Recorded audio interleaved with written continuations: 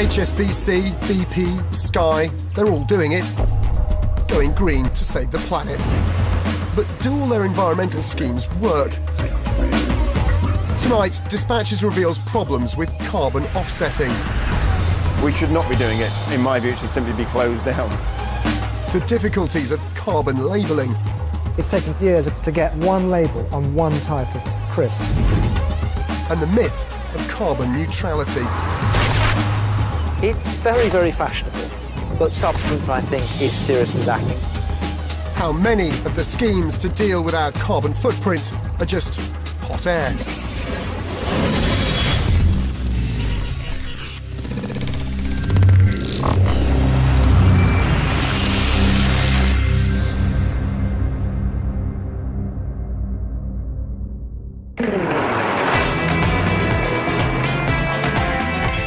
I'm travelling through Mexico. I've come here to visit a farm where some very special animals live. I've been told these are the animals that are helping save the planet. Here they are. The pigs that will help prevent climate disaster. Or rather, their shit will. How is pig shit meant to help save the planet from global warming?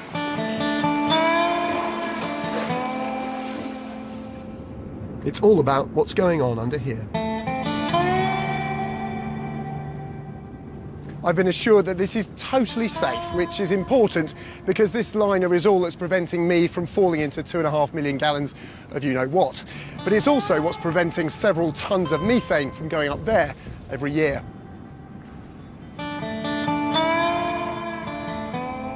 Pig muck gives off methane. Methane is a very powerful greenhouse gas and a major player in global warming. This tarpaulin traps the methane. The gas is then burnt off. Why does this matter? Because by capturing and burning off methane, this pig farm reduces the total amount of greenhouse gas warming the planet. And because we all share the Earth's atmosphere, reductions in greenhouse gases made here can be sold to cancel out emissions created in, for example, the UK. Sending these savings around the globe is a process called offsetting. You're going to hear a lot about offsetting in this film. It's a bit of a buzzword at the moment. This Mexican project is offsetting for one of the biggest companies in Britain, BP. They use the pigs to offset the emissions from their customers' cars. On their website, BP told customers that trapping methane on farms in Mexico can cancel out the carbon dioxide from 750,000 cars each year. The average car in Britain drives around 5,700 miles a year, so the pigs are supposed to be capable of offsetting hundreds of millions of miles of car journeys. As I said, these are very special pigs.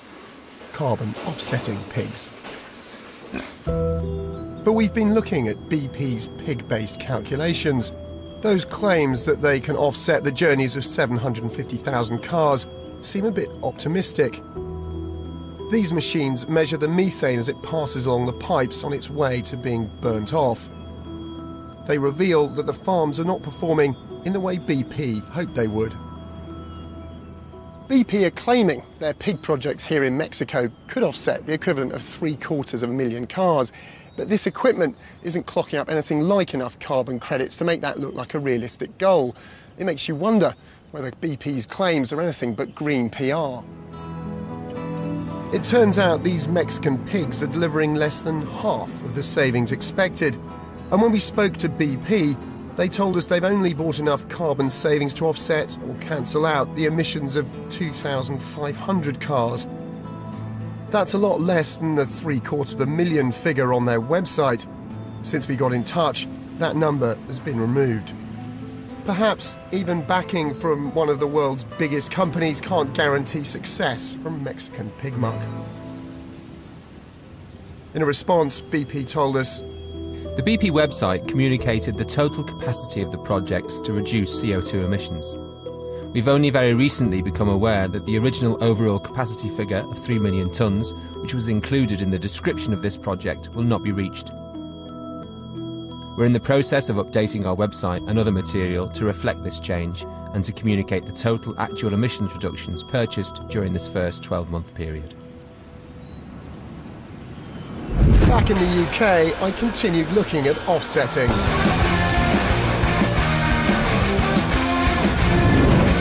Pigs may not save the planet, but they're just one of the many schemes designed to get us out of trouble, to help us deal with our carbon footprint. I'm like a floating spaceship in a big black hole, and I wish it would change from a wish to a stage and a face that was not. The amount of carbon dioxide emitted by a person or product in a lifetime.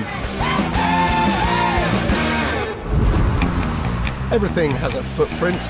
People, cars, factories, animals. Offsetting is supposed to help cancel out those carbon footprints. It ensures that someone else cuts their emissions on our behalf and helps us make that footprint as small as possible. Offsetting is certainly popular, but are the problems with pigs a one-off? Is offsetting a viable solution to climate change? Many of its devotees would claim that it is.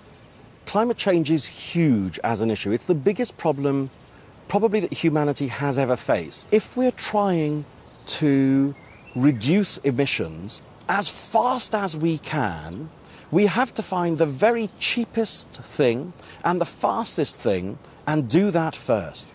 Anything else is an absolute dereliction of our duty to the environment. But offsetting also has its vocal critics. We think, rather than change our own behaviour, we can pay someone else in the world, normally a poor person somewhere else in the world, a few pence, and if we can get them to change their behaviour, and that will allow us to carry on our carbon profligate lifestyles.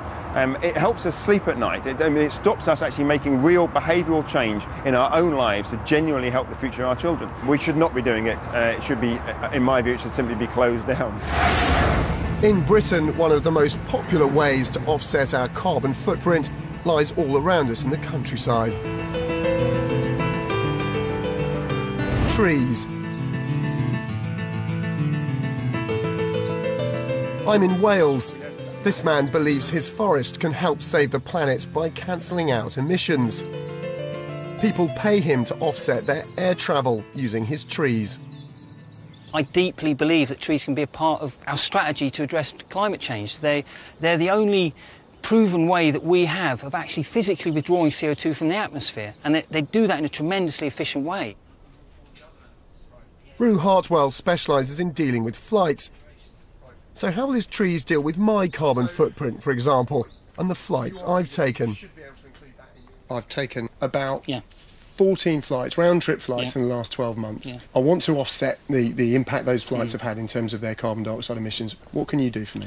We'll plant one tree for each individual flight that you take, so that would bring it up to 28 trees in total that we'd plant for you. And over the long term, the very long term, these trees would do the absorption work to clear up some of the mess that you've made. How much will you charge me for each one? £10 per tree. So that would be a cheque to you for £280 for those flights? We want it to be easy to do, one tree, one flight. You make a mess, clear it up. Rue Hartwell isn't the only man providing offsets through trees. Big companies are also using trees as a way to cancel out their customers' carbon footprint. Computer giant Dell will plant trees for you to offset the emissions from a laptop computer. Car maker Honda have also used trees, as do Avis. It seems like such a simple solution, but before I commit any money, I want to find out just a little bit more about how this whole thing works. It seems not everyone is as confident as Rue Hartwell when it comes to trees. Dr. Kevin Anderson works at the Tyndall Centre for Climate Change. So what about if I plant a forest? Surely that's a good thing. Planting trees in itself is a good thing, it's for sustainability purposes, but to claim it as an offset, we do not know that over the next 30 to 100 years, those trees will remain there. They may well die and rot, or die and be burned. He's got a point.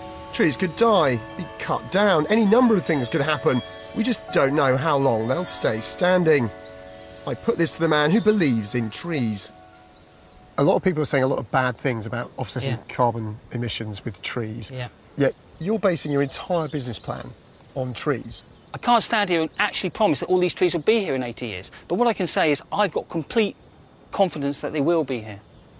We are going to transfer ownership of this land to a charitable trust that exists solely to protect and ensure that these trees survive to maturity. Relying on trees means you have to be sure they'll stay in the ground and not die or burn down. Other than that, Rue Hartwell's system is clear. If you take a flight, it pumps a new load of carbon dioxide out into the atmosphere, so you need to plant a new tree to take that carbon dioxide back. When it comes to cancelling out your carbon footprint, creating a new saving is very important. But when it comes to other offset companies, can you be sure they're actually putting new trees in the ground? This is Duncan McLaren from Friends of the Earth. He doesn't have much faith in schemes which use trees as a way of offsetting. When people buy offsets, they think literally that someone's going to go dig a hole in the ground, put in some saplings. Those saplings are going to grow up into trees and, in the process, take carbon from the air. But he believes many have bought offsets even though their money has not planted new trees. What they've actually got is the right, if you like, to the carbon absorption from trees that had been planted anyway. And the carbon that's been accumulated in the forest would have accumulated there anyway. So the people who are paying for it are rather being misled into the idea that something new and additional is happening as a result of them buying these offsets. So how common is this problem? Are people buying offsets from forests that would have existed anyway?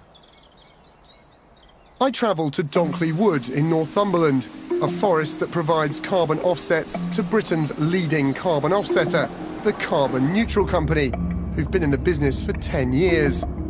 They give advice to Channel 4, among others, on their carbon footprint.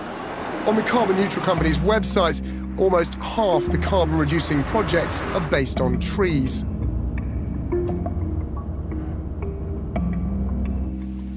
The wood is owned by Bryn Dowson. This is his third wood. He sees them as a legacy he can give to the land and hopes the trees will remain here for a long time. He believes working with the Carbon Neutral Company raises awareness about climate change. He received £55,000 from the Carbon Neutral Company, in exchange for which they get the right to sell 20,000 tonnes of CO2 absorbed by the trees, which can be used to offset their customers' carbon emissions. However, this money was not his primary source of funding. That came from the Forestry Commission, a grant of £320,000. Would it have been possible to do it without carbon offsetting money? Is it a necessity, or is it just nice to have? It wasn't absolutely essential. That's the absolute truth. But it's fantastic that it is. It makes you do a better job. There are about 120,000 trees on this site. Each one has to be maintained. Each one gets weeded every summer. There are deer fences and gates to be maintained. And every year, for whatever reason, some trees die. And I have to replace the trees that die in order to maintain a certain stocking level, a certain number of trees on the property, because of course that's what all the carbon offsetting is about. If the number of trees goes down, the carbon offset value goes down. The money is going to a good cause, there's no doubt about that.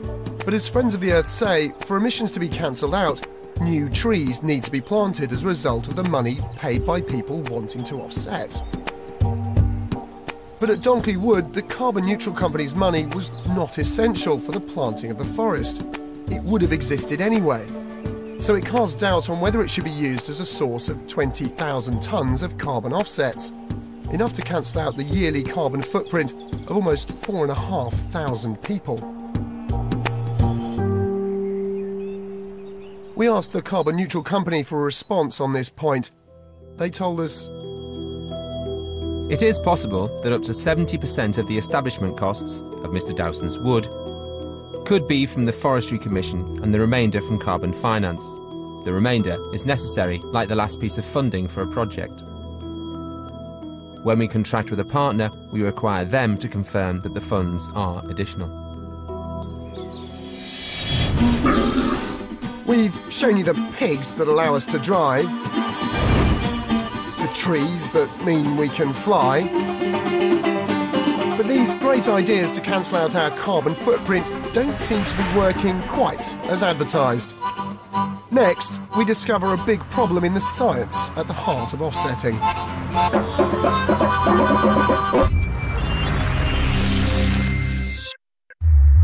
We've been looking at how companies are trying to tackle the world's carbon footprint. We've seen that offset projects using pig manure and trees have problems in delivering sufficient cuts in carbon.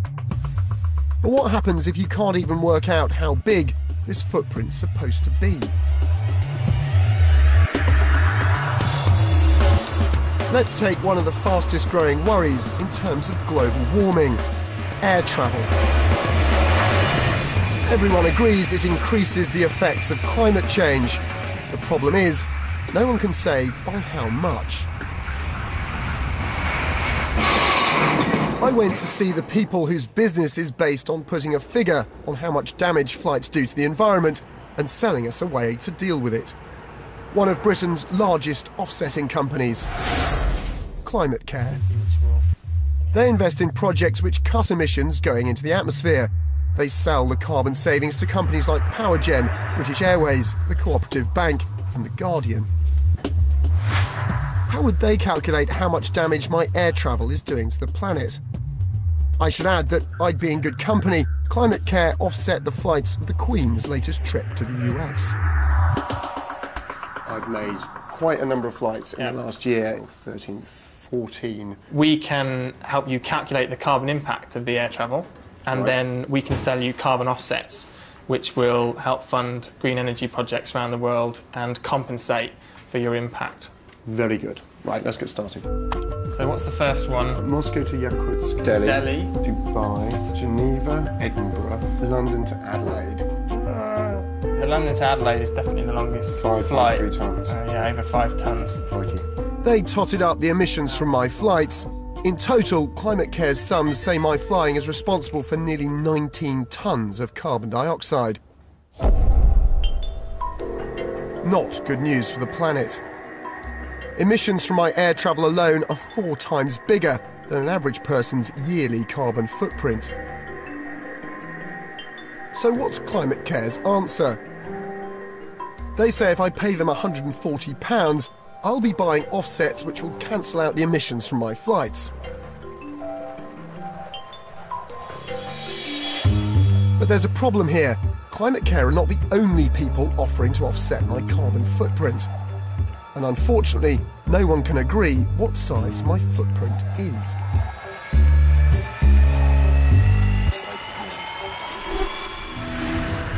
Take the longest flight, London to Adelaide return, 32,000 kilometres. I discovered that 3 of the biggest offsetters in the market can't agree how much carbon dioxide this return flight creates. Climate Care say just over 5 tonnes. Britain's biggest offsetter, the Carbon Neutral Company, say around 3.5 tonnes. And there's even an estimate of 12 tonnes from a German offsetting company called Atmosfair. So here's the problem. I'm trying to reduce the impact of my air travel, but how can I when no one agrees about the effect the flight has on the environment? It all seems very contradictory. George Marshall works at COIN, a charity dedicated to providing the public with information on climate change. He's been looking at exactly how each offsetting company calculates the carbon dioxide emitted by a flight. We looked at over 30 calculators that were online. Once you started looking at flights and consumption, they started going way, way, way apart. And for flights, we found a variation of up to 7-fold in the results that we were getting. So, what's going on? The answer, it would seem, lies in the clouds. With a mysterious bit of science called a multiplier.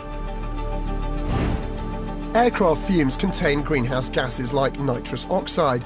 these fumes do more damage when released by a plane in the stratosphere than when they're emitted on the ground. This means in order to work out how much warming it's causing up there, you need to increase or multiply the effect the carbon dioxide's having. Unfortunately, no one can agree what size the multiplier, as it's called, should be. Some offset companies say it should be 3. Some, like Climate Care, say 2. Others just ignore it. I asked Climate Care's Mike Mason to explain this confusion. Why can't these offsetting companies agree? It's not the uncertainty in science. There is uncertainty in science, but it's not the uncertainty in the science as much as the challenge of interpreting the science in a way that consumers understand. Because the reality is that the effects are complex. And there's an economic consideration. The honest fact is, offsetters must find a price that people are prepared to pay. If you say, well, I'm unclear about my interpretation of the science for reasons that are best known to me, so I will massively ramp up the, if you like, the safety factor. That might give you a clearer position in terms of offsetting the emissions. But if what you do is you push it out of the reach of many people, so very, very fewer people buy it, you haven't actually done the planet a favour. We've seen there's little agreement on what size our carbon footprint is. No one agrees on the science behind the impact of our flights.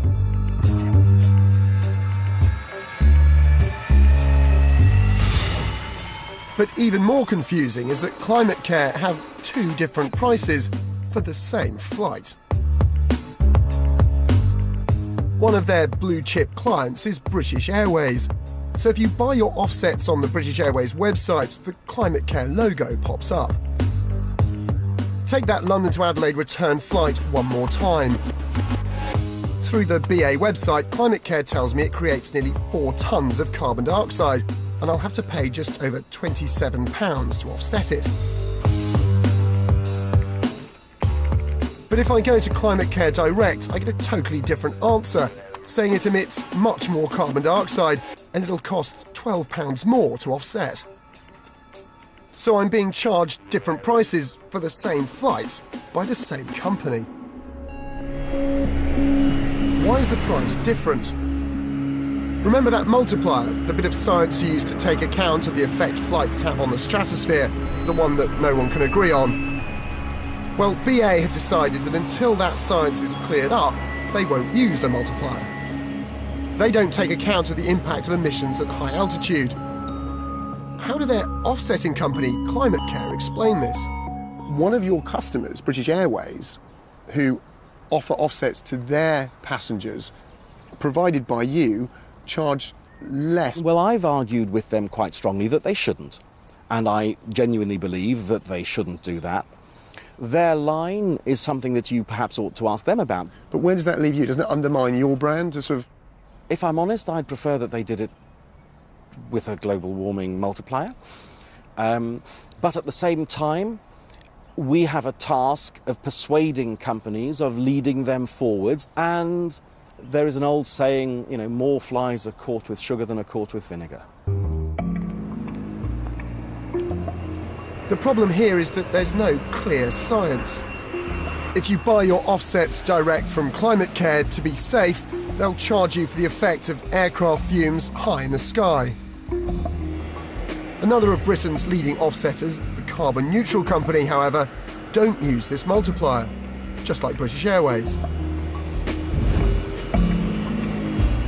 We asked both companies for their response on this point. The Carbon Neutral Company told us, our emissions calculator is based on DEFRA emissions factors. There is an ongoing debate about such factors. We believe it's better to follow an endorsed position in our home market rather than an arbitrary number. We will consider other factors in the future. BA said, British Airways believes it's vital to investigate and address the effect on climate change of non-CO2 emissions from aircraft. There is at present no scientific consensus on the effect of non-CO2 emissions, and we believe the use of carbon equivalent multipliers is therefore inappropriate. We note the government's new CO2 footprint calculator supports this view. Its calculator for air travel does not include a multiplier.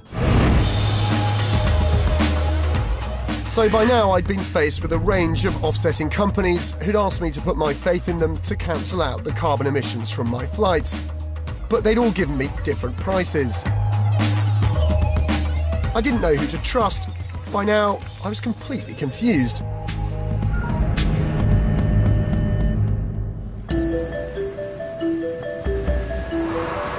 So, what do I know so far? Pigs have problems, trees are troublesome, and flying is really confusing. So as a concerned citizen who still has a car, where can I put my money to save the world? One option is to buy offsets created by renewable energy, like projects which generate power from wind or water. More and more offsetting companies are moving into renewable energy. This project in Bulgaria creates electricity from running water. That's better for the planet than getting electricity from things like coal-fired power stations. The carbon neutral company buys offsets from this independently verified project to pass them on to their corporate clients so that they can cancel out their carbon footprint. The carbon neutral companies say their cash enabled the projects in Bulgaria to go ahead. Is this the case? It's an important question because they sell offsets from the project to Sky. This allows Sky to market themselves as one of the most climate-conscious media companies in the world. We went to see if Sky's money was really making a difference to the world's carbon footprint. The project manager for the plant is Vladislav Tvetskov. He thinks the project is doing its bit to save the planet. We save to the environment about 11,000 tons a year carbon dioxide. And it's an ecologically clean project. And it's very, very good business also. Well, that's great. Renewable energy is undeniably a good thing. But what about our test? Does he need the carbon neutral company's money? Is it needed for the investment? Is it required in order to make the business work? No, it's not. It's not required. It's an additional effect from the project. It's good to have it as an effect. Let's just hear that again. No, it's not. It's not required. So, if we heard that right, Mr. Tvetkov's plant may be good for the environment, but he didn't need the carbon neutral company's money. So in this case, is the carbon neutral company's money key to reducing the world's carbon footprint? Mr. Tvetkov seems to be saying no. We asked the carbon neutral company about this. They insisted that their money was needed. It increased the financial performance of the project. Mr. Tvetskov's company also got in touch. They said we got it wrong. The carbon neutral company's money was critical to the establishment of the plant. So there was one more place to go if we wanted to clear this up. The bank in Sofia, Bulgaria that financed the project in the first place. Did they agree with the carbon neutral company's version of events? The bank said the carbon money didn't matter, that it was not included in the project's business case, and that getting that money was not a prerequisite to the bank financing the project. They later elaborated, stating that the revenues from the carbon credits were assessed, but the bank does not base lending decisions on trade with carbon credits only or predominantly. Revenues from carbon credits were not included in the bank's financial analysis. So where does this leave Sky? Our findings cast doubt on whether the money that Sky pays to the carbon neutral company is actually offsetting their carbon footprint. Yet again, it seems hard to find out with any certainty exactly how offset money is helping to protect the planet. We asked Sky for a response. They said, the investment in the Kutunsi project accounts for approximately 12.5% of the offset Sky has purchased. In addition to assurances of the quality of the investment received from the carbon neutral company, we've taken advice that the project meets the voluntary carbon standard. We regularly review our approach, and if it's shown that any offsets do not meet their claimed environmental contribution, they'll be replaced. The carbon neutral company told us they were proud of their achievements. They said, carbon offsetting has a vital role to play in reducing global greenhouse gas emissions. We work with 150 projects and demonstrate through independent monitoring and verification that they reduce greenhouse gas emissions now and will continue to do so into the future. the issue that keeps cropping up here is that offsetting companies don't work to a single set of standards, which means that a green consumer doesn't know where to turn. Concerned with this lack of regulation, the government's promised to introduce a standard governing the type of projects offsetting companies can use to create carbon reductions. They produced this consultation document, which has been met with a fair bit of consternation within the offsetting industry.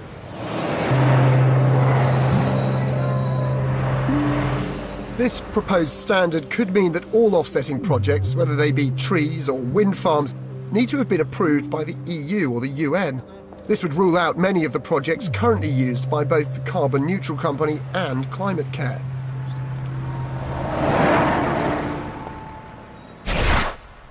We asked Mike Mason about the proposed standard. There is no agreed seal of approval, kite mark, call it what you will, quality control standard for a carbon offset. Is that a problem? We do really need some standardisation, and we do need some consensus. But it needs to be careful, it needs to be thought through, and it needs to be something that will help build the industry and not shut it down. The Carbon Neutral Company said that they are now listed as an offsetter on the DEFRA website, since some of their projects do meet the government's proposed standard.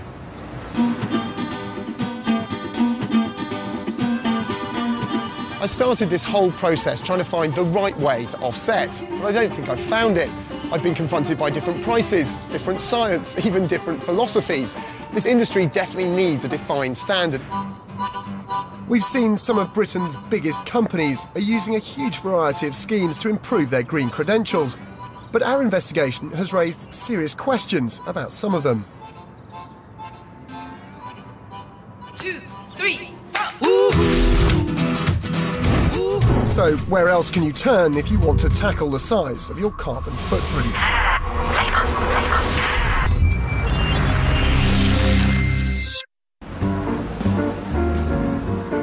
The West End of London has a pretty big carbon footprint. Lights blazing, cars belching fumes, and in the middle of it all, a brand new attraction. Environmentally friendly entertainment.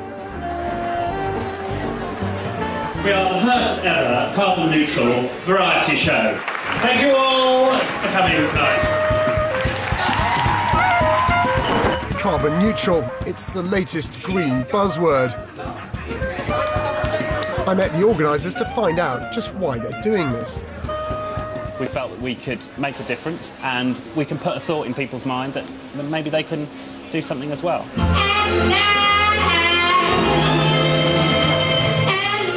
These promoters are hoping to completely neutralise the impact they have on the environment. They're doing it by reducing emissions, using low lighting and minimum transportation for food and drink. And what they can't reduce, they offset.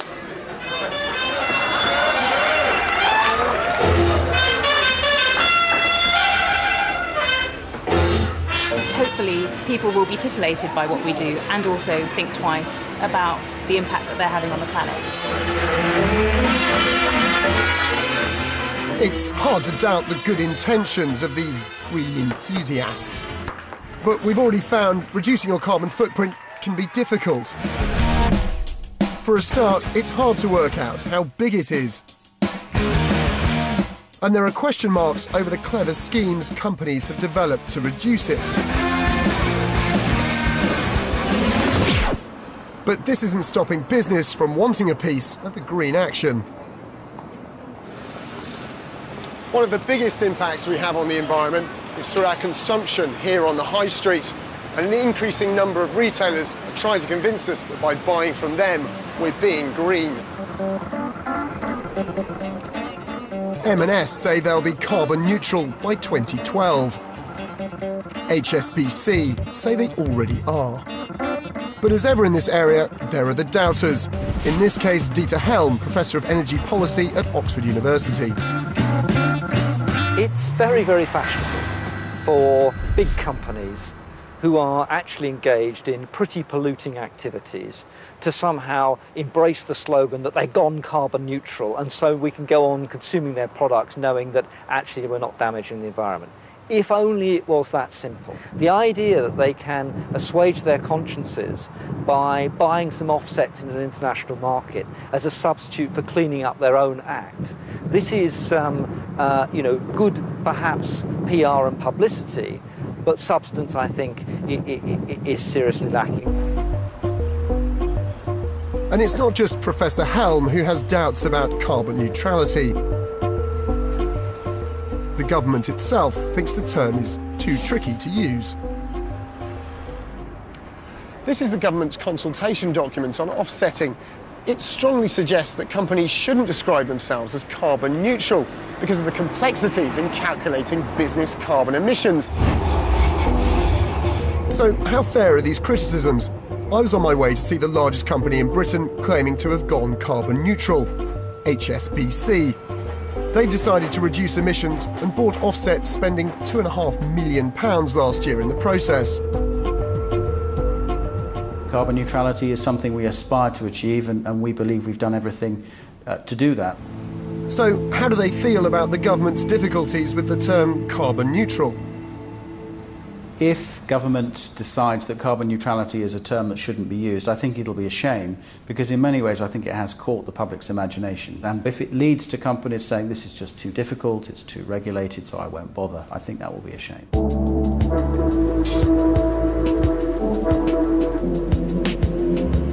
Whatever the question marks over the term, the chance of getting a slice of the green market will mean big business is going to keep developing ways of marketing themselves as green.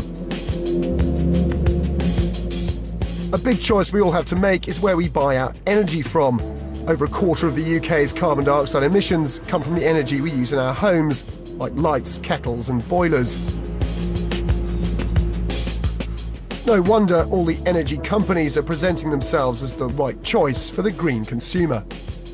Take this ad from British Gas.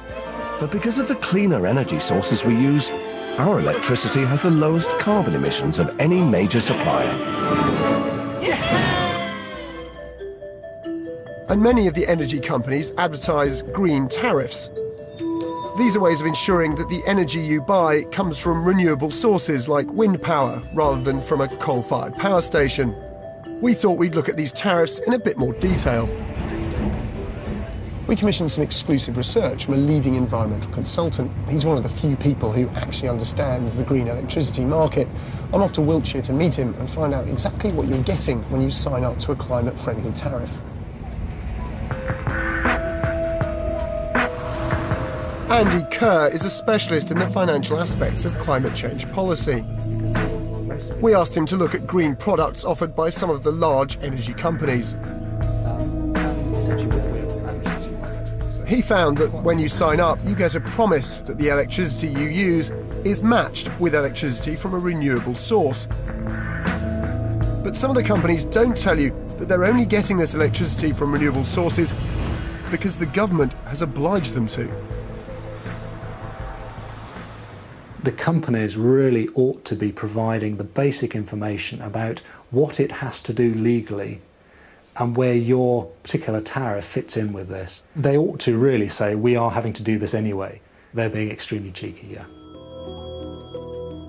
So what difference are you making by signing up? Let's take Powergen's Go Green tariff. It says that if you switch to their tariff, you'll be doing your bit for the environment. But what does that mean? Well, this tariff costs nothing extra, and that might be the key point. If you're getting something for nothing, then you might question what exactly it is you're getting. You as a consumer, you're not actually getting anything additional that would not otherwise be produced, and I think that ought to be clear. In all cases, whether you pay extra for your green tariff or not, it's never mentioned that we're already paying for renewable electricity through our energy bills. Every consumer, as I understand, is paying this through their energy bills anyway. Currently, every single household is paying something like £7 a year towards renewable energy, and it's very rarely put explicitly that that's what's going on. It looks like electricity companies aren't really taking this very seriously. Some of the tariffs they offer are very good. Some are pretty much an irrelevance. They're a useful tag and no more. We shouldn't tar the entire industry with the same brush. I think we do need to focus on the individual company and the individual tariff, because some companies have good and bad tariffs together, and say, can we, as a consumer, as an individual, can we say, that's the one I want, and focus on that particular one? Powergen told us that Go Green raises awareness of the availability of green tariffs, and that if demand for the tariff outstrips the level they have to source by law, then they would be supporting additional green generation by meeting that demand.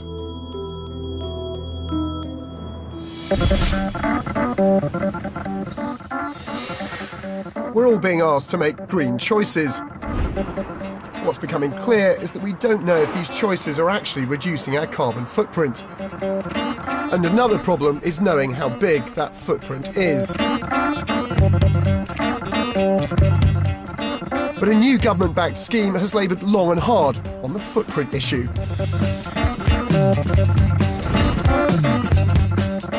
And may have the answer on a packet of cheese and onion crisps. This might look like a packet of crisps, but it's actually the government's next big environmental idea. Because on the back is a label, a bit like nutrition information, but it tells you how much carbon was used getting this packet to the shops. And then the crisps into my mouth. It's a way of informing the choices we make as consumers. The label on Walker's Cheese and Onion Crisps is a new idea from the Carbon Trust. They get £80 million a year from the government to turn us into a low-carbon economy. But as ever with these ideas, there are problems. First, the science. How can we be sure how much carbon we're using? Does this mean someone's finally cracked how to measure those troublesome carbon footprints? Professor Gareth Edwards-Jones is a scientist who specialises in the carbon impact of food production chains. First of all, is it possible to know the carbon footprint of a potato? The science is really uncertain. We can see very simply how much diesel is used in taking a potato from a farm to the shop, and some people, food miles, people talk about that, and that's a very easy thing to do.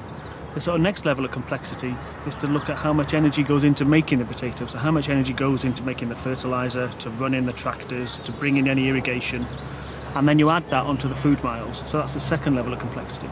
And then the third level of complexity, where science is only just really finding things out, is looking at the emissions that come from the farm itself. Soil itself is full of organic matter, and what happens is the little beasts that live in the soil, the bacteria, the fungi, they break down that, because that's what they live on, and as they do that they release carbon dioxide. So we know a lot about transport, we know a lot about energy going into the farm, but understanding that farm ecosystem and the relation to the crop and the soil, we're really only starting to unravel that. But these problems with the science have not deterred the Carbon Trust. They've put a label on 2 types of Boots shampoo. Innocent smoothies are also involved, but they've decided not to use the label on their bottles just yet. And it isn't going to stop there. The government also wants to roll out the scheme across all grocery products. But it may be a bit more complicated than they'd have us believe from the headlines. Green author Chris Goodall believes the whole labelling idea is wildly impractical. It's not going to happen. A typical large supermarket has about 100,000 items in them. It's taken years of involvement between the Carbon Trust and the makers of Walker's Crisps to get one label on one type of crisps. This is an enormous project, incredible scale. Nobody yet has any idea of how complex and how difficult and expensive it's going to be. We asked the Carbon Trust to comment on our findings. They told us that the pilot study for Walker's Crisps took 2 months. In the case of potatoes, we used the latest expert research and primary data to undertake calculations. Furthermore, we've established an independent technical advisory group and have run a number of detailed pilot studies. We've worked with Walker's and its parent company PepsiCo on a range of different carbon reduction projects since 2004. None of the schemes we've examined is actually doing the planet any harm. But are they a dangerous diversion from the real choices we have to make? Kevin Anderson certainly thinks so. Ultimately, we need to go on a carbon-controlled diet. And if you're going to go on a diet, you can't ask someone else to reduce their calorie intake for you. That's not how dieting works. We have to make those changes. We have to reduce our carbon intake or emissions ourselves. Many offsetters will give general advice on green issues, but one of them takes the celebrity approach to spreading the green word. 2, 3, 4. Save the world. They're the planet-saving organisation of the rich and famous. This summer, temperatures will rise all over the world. Global Cool. Pointless celebrity vehicle or serious movement for change? To find out, I was visited at home by Head of Policy, Fanny Calder. Come and look at my house. She was going to explain Global Cool's message of personal change by showing me how my home could be greener. This is a very beautiful window, but it's not double glazed, so you are letting energy pour out through those gaps you have. Their aim over the next 10 years is to get 1 billion people, including me I suppose, to come on board to pledge to reduce their personal emissions. You've got this set to 20. Now, 18 is perfectly comfortable, and if you reduce by that much and keep it like that all winter while it's on, that's going to save you 1 or 2 tonnes of CO2 a year. But isn't all this a bit pointless? The emissions from one long-haul flight would dwarf any savings made by the changes she was suggesting. I was about to ask this serious question, but alarmingly, she was making a beeline for my bathroom. Disgusting. Okay, well, the main thing in the bathroom is if you can take showers instead of baths for a year, then you'll cut your emissions by about 1/4 tonne of carbon. So it's really worth it. I don't understand. How does water use carbon dioxide? How does that... Well, water, the way it gets here is that it's pumped and the pumps are run by... electricity. Right. Oh, and also not flushing the loo too often. When you've just had a pee, you don't need to flush the loo. Well, I did when you were coming because I didn't want it, you know. How much of a difference actually do these little things make? Because to me it seems like just, you know, a tiny amount. The average carbon dioxide emissions from a household in the UK is about 11 tonnes of CO2 a year. Okay. Now, if you do all the things that I've been talking about, or a lot of them regularly, you can easily get 2 or 3 tonnes off that.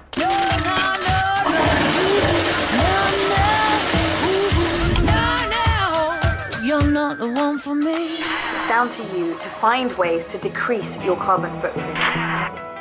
Global Cool are using the power of celebrities to publicise a message about climate change. We're being asked to respond, to do something green. We found many companies asking us to choose them to prove our green credentials, to give them our money. But our journey shows you should probably treat the promises they make with a good deal of caution.